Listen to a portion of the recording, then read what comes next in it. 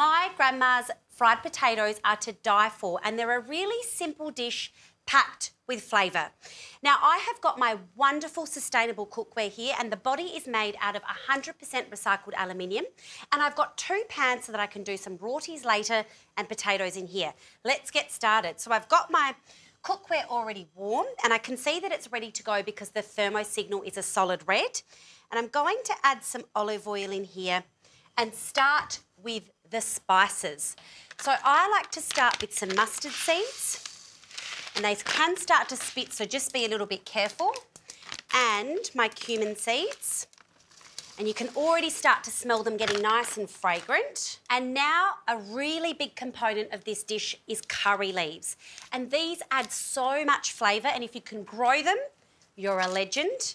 You can actually freeze these as well, but these are an integral component to the dish. And I'm just going to give that a slight toss around so they get nice and fragrant. Do be careful because it can spit.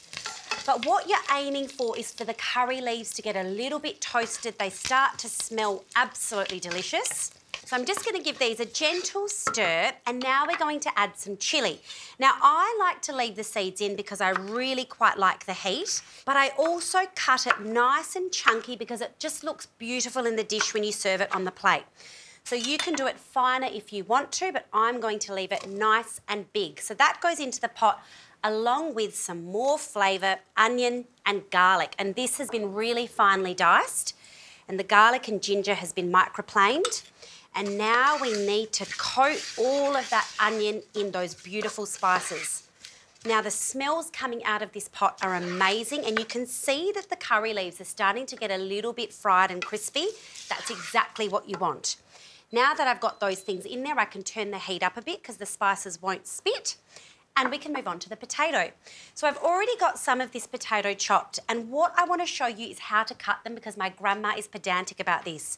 So if you've got a potato with nice skin, I would leave it on. You don't need to remove it. But if you think that it needs to be removed, you can peel it, but I promise you it adds more fibre and I think flavour. So I just cut them into half moons or whatever you want to call these, and fairly thin. Now, my grandma would probably say thinner, but I am very content with this, and I tend to cook them for a bit longer. Very easy so far, very doable. Now, let's give this a bit of a toss. Want that onion a little bit brown. And now we can pop these potatoes in. Here we go. Now, these are quite big potatoes.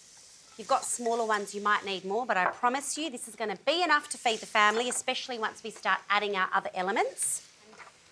And then all you want to do is toss the potato around so it's coated in those cumin seeds, the mustard seeds and the curry leaves. And look at that.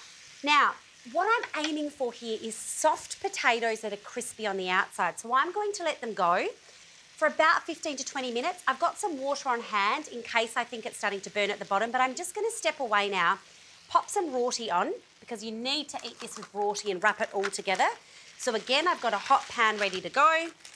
Don't need any oil because these are non-stick cookware, really easy to clean, and I don't need any oil on the bottom. And I'm also going to whip up a really easy raitha.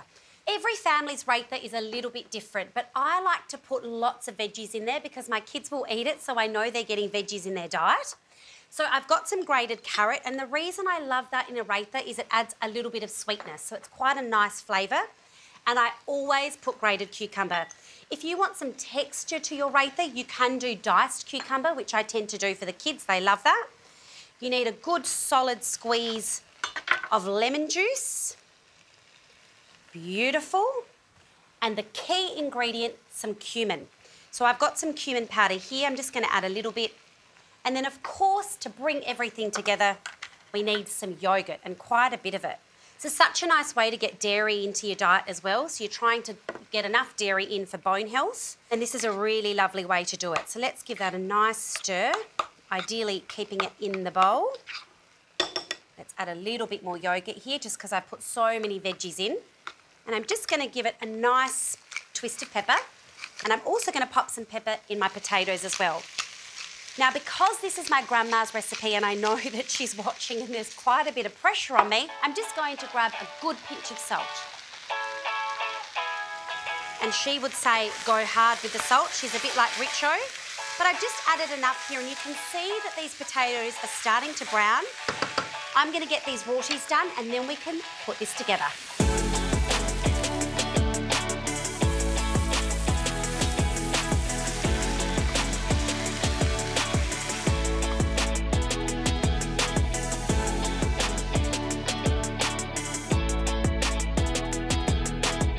How good do these look? The potatoes have gotten really crispy, so they're soft on the inside, crispy on the outside. The spices smell amazing.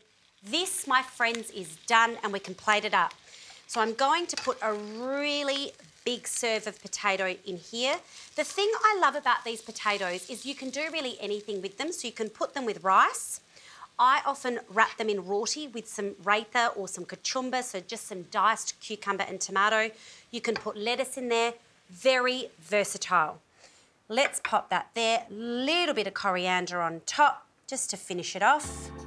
Beautiful. How good does that plate look? You can do lots of things with potatoes, but here's a different option that you could give a go at home.